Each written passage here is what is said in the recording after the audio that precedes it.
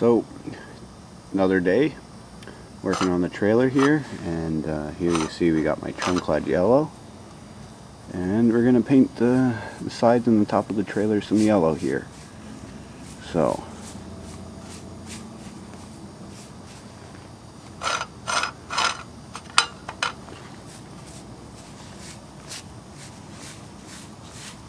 there we have it.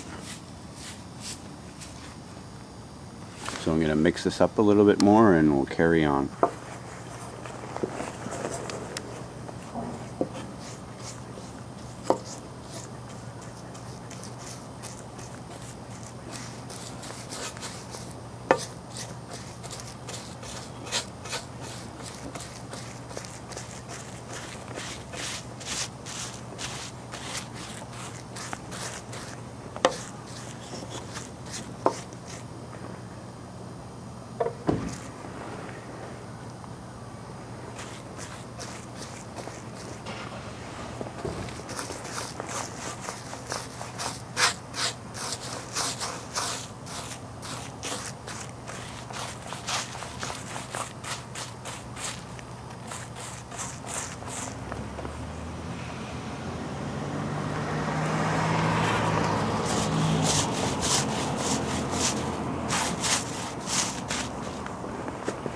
So there you see the section we've just done. Looks good, eh? Same with the bit of a side there. So now we're gonna try painting the sides here.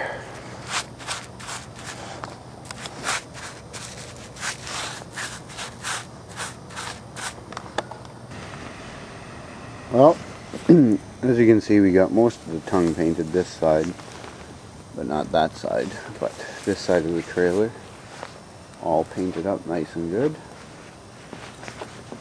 Even half the back. Still got a little bit here, and this trailer was supposedly made in Windsor, Canada here. It says Windsor, Ontario.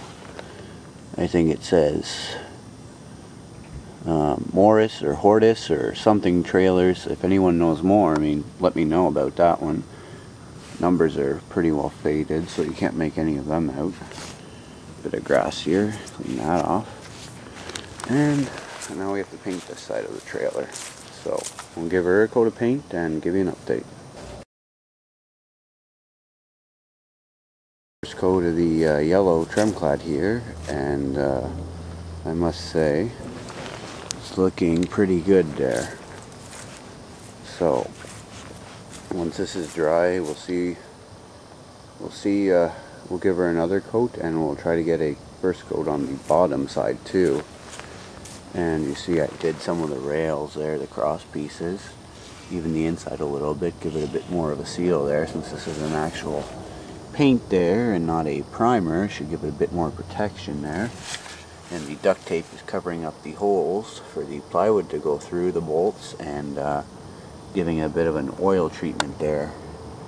And we'll probably do the same for the other three. So all in all, the trailer looks pretty good.